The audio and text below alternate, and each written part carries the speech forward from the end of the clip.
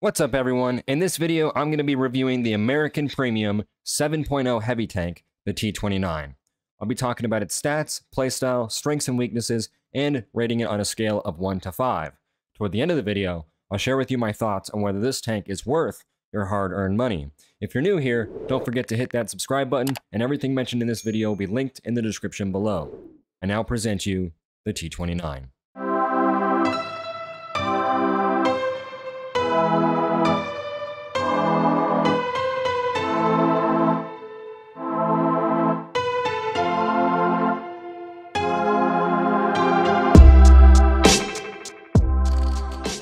The T29 is my favorite tank in the entire game for farming Silver Lions. I'll throw its stat card up on the left-hand corner of the screen right now.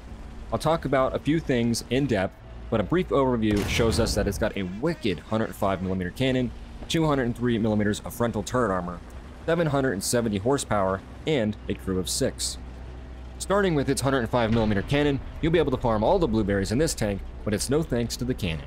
It actually has way more to do with the round that this premium behemoth uses, the T13. The T13 is an armor-penetrating ballistic capped shell and is packed with 181 grams of explosive joy. It has 253mm of penetration at 10 meters, and 9 times out of 10, it will one-shot anything and everything. It does have a longer reload, but it is still in the realm of competitive.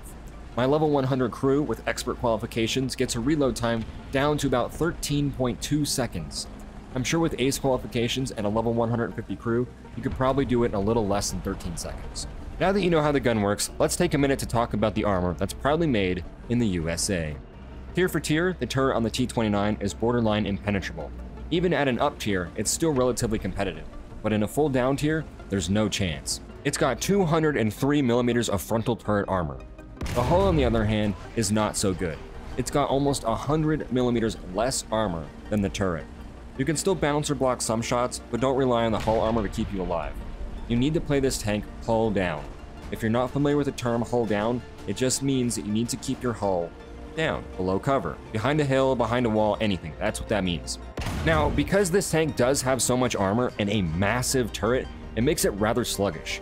However, it still has 770 horse ponies and a top speed of 35 kilometers an hour. And if you thought I was going to say something about how despite being so big, it's actually kind of fast, well, you're wrong. It's just slow. It's better than a Sherman though. On paper, they are the same, but the T29 weighs 64 tons and the Sherman weighs 37. That's saying something.